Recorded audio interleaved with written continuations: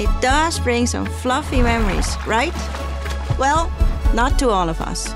Dealing with foam in our business can be both messy and costly, especially when producing low-fat food products combined with protein, where foam often creates an overflow during mixing, leading to expensive product loss and downtime in production due to extensive cleaning of downstream equipment.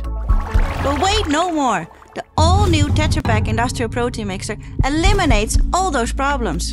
Above a long list of smart features, there are 3 essential components that together precisely control the foam amount in this machine. The patented self-cleaning outlet filter detects powder lumps and sends them right back into the mixer, allowing for a more gentle mixing, which in turn lets air bubbles maintain a size that is easier for the vacuum system to identify and remove.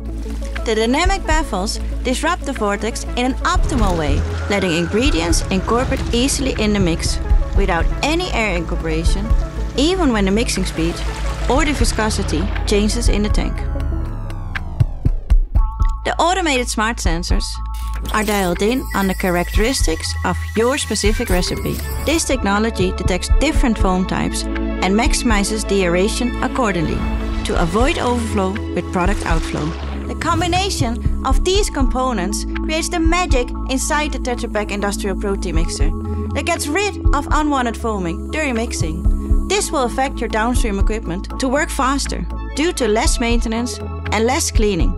It will decrease air in your product and eliminate the need for defoaming additives, which will improve quality and shelf life. It will boost production speed and see to that valuable product doesn't go to waste. This fully automated mixer could really expand your product portfolio. It can handle all types of food protein and can produce up to 50,000 liters per hour.